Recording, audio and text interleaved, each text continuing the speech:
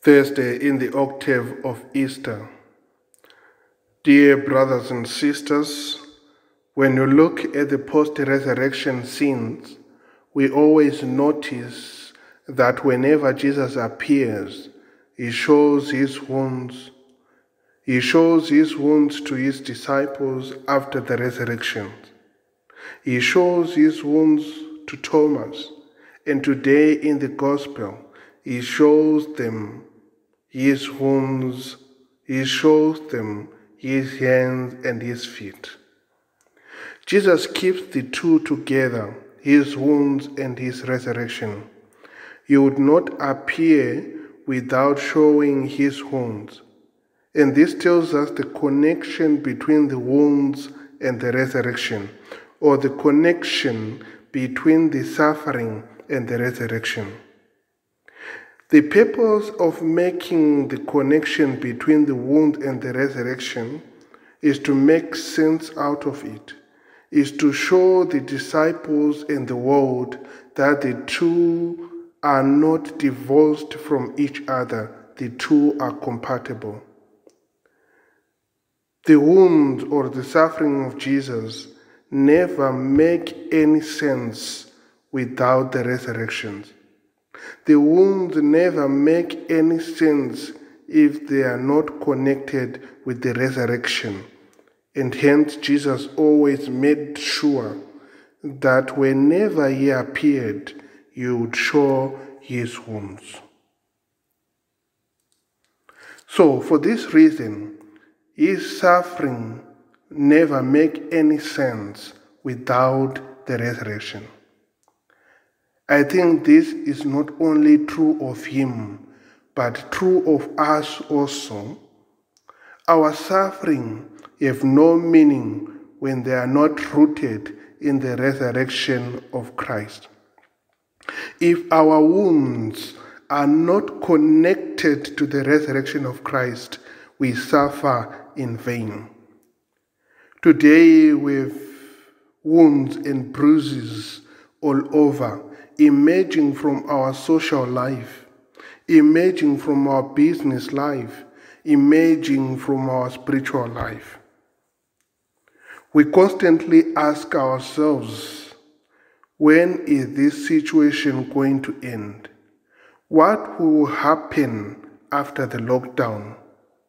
Are we even safe after the lockdown? Wounds from social life. In terms of our business, we still ask, are we going to recover from the lost time and profits? For we have been just spending and withdrawing without earning and investing. Wounds from business life. We also ask, what is God saying about this current situation?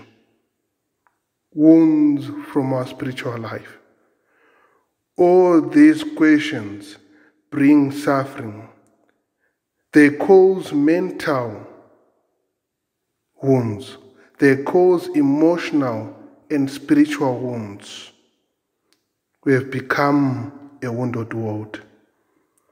But if our suffering today is not grounded in the resurrection, if our wounds do not have connection with the resurrection, then our suffering is in vain. We suffer for nothing.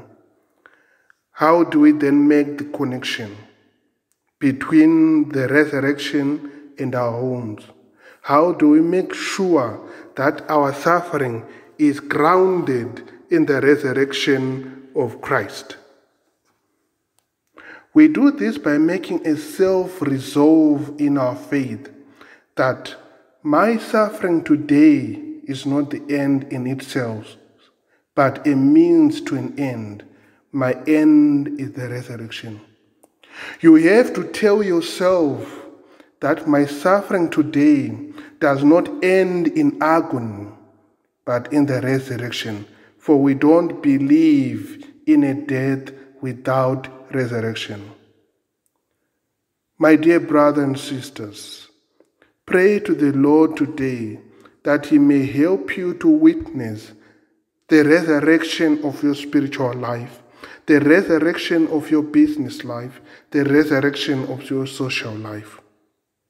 Once we are able to make the connection between our suffering and the resurrection, then you always find meaning in your suffering. We always find meaning in our suffering, and we will endure our suffering knowing that the last word of restoration to be spoken will not be spoken in our suffering, but the last word of restoration will be spoken in the resurrection.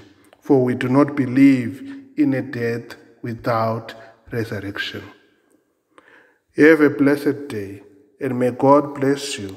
In the name of the Father, and of the Son, and of the Holy Spirit. Amen.